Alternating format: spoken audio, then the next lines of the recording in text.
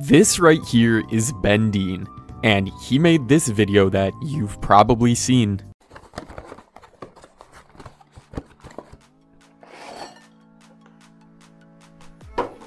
Are these the world's most crispy fries?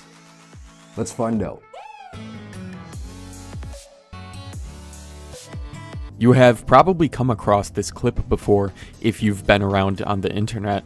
BenDeen is an American mukbang YouTuber living in Korea, and he orders large varieties of food to his apartment to eat on camera to upload to his YouTube channel. This clip started blowing up because of how Ben just started staring into the camera for 11 seconds without saying anything, along with the NCS music playing in the background. It appeals to the advanced humor of the internet, and to no one's surprise, it garnered attention. Ben doesn't normally do stuff like this, but I think it's super funny, and it paid off pretty well since he planned out doing this and got a lot of attention to his channel as a result. There are also some pretty funny comments that went along with this too. So you've got comments saying, "Bro gave us time to divide into groups of 3 and discuss. Are these the world's most crispy fries? Let's find out. Soul leaves body.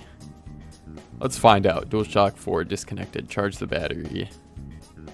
People don't even say bless you. They just stare at you like this. Bro wanted us to try them. Bro just went AFK.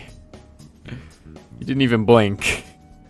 You had to remember the script. So you got all of the comments on this video referencing this goofy segment. Regardless of the meme, I actually highly recommend giving some of his videos a watch, since I don't normally watch mukbangs, but his don't really feel cringy. It's more of just like an eating food with a friend type of video. I've watched Ben for years before the meme, and I couldn't recommend him enough. He also never goes abnormally large with portions and doesn't chew in a gross manner, which makes it very easy to watch. 3 months ago, Ben referenced his crispy fries video with another video. Is this the world's best food? Let's find out.